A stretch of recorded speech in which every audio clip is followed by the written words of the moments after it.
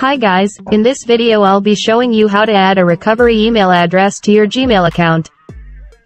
Without further ado, let's get started.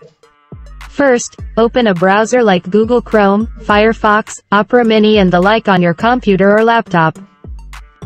Then type in the search field with the keyword google.com. Sign in to your Google account. Enter your Gmail here. Click Next.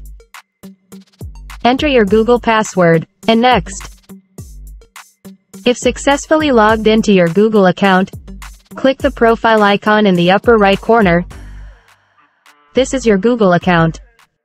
To add a recovery email address, you can do it on the Google Account Management page. Click Manage your Google account. Click on Personal Info. Scroll down.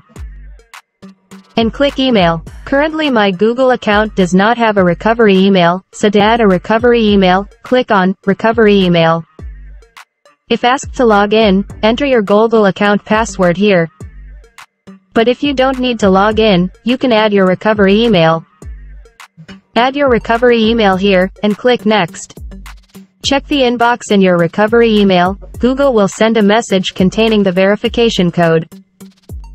This is an email from Google that contains a verification code, so enter this code in the verification form. You can copy and paste it. Enter the verification code here and click Verify. Now you have successfully added a recovery email to your Google account. To be sure, check it in the Personal Info option, so click on the Google account, click Personal Info. Scroll down, then you will see two emails there.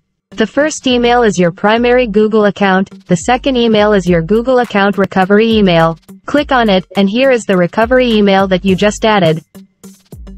Just it guys, I hope this video will help you. See you in the next video. Thank you.